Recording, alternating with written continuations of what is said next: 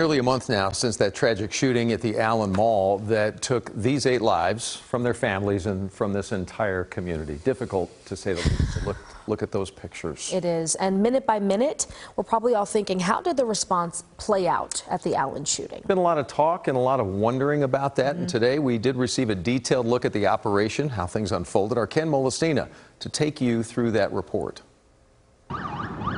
A new response analysis is giving us a documented view of how first responders rushed to save whoever they could after the gunfire at the Allen Premium Outlets.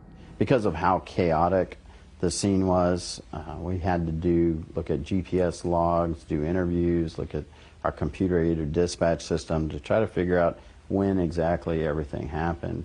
Allen's Fire Chief Jonathan Boyd called the event an unbelievable tragedy, one they had trained for but never hoped they'd have to respond to in real life. We started training for this back in 2018 and joint training with the police department on active attack integrated response. The multi-page report logs every action taken from medical personnel on the scene, dispatches to transports and even rescues. The first dispatch went out at 3:37 that day, and 12 minutes later, the first patient was tended to, according to the analysis. The report credits so-called rescue task forces for getting to as many people as they did.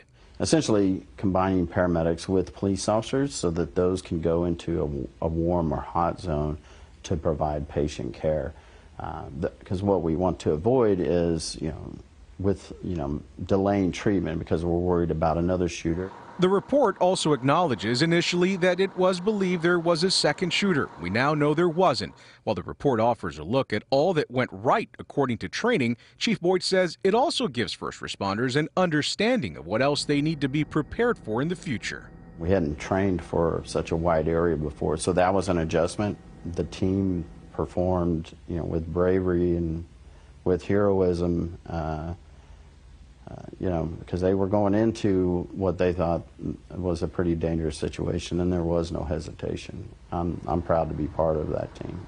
I'm Ken Molestina, CBS News, Texas. One other note, it's been almost a full week now since the Allen Premium Outlets reopened. They do have added security. It was very visible, especially the first few days. Stores, though, are setting their own hours, and some are still closed even today. They'll open basically when they're ready. Outlet management is planning to create a permanent memorial to honor the victims and the Allen community. Plans so far have not been announced, but they do say it will likely take place over the next few months to put it in place.